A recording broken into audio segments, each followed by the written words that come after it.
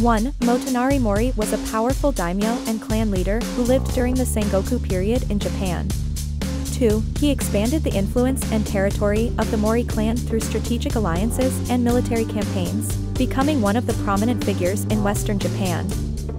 3. Mori is known for his three arrows philosophy, symbolizing the strength of unity among his three sons, which helped ensure the stability and succession of the clan.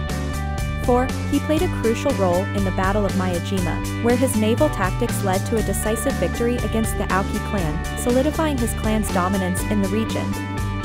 5. Despite facing challenges from other powerful daimyo, Mori maintained his clan's position and influence, leaving a lasting legacy as one of the most influential figures of the Sengoku period.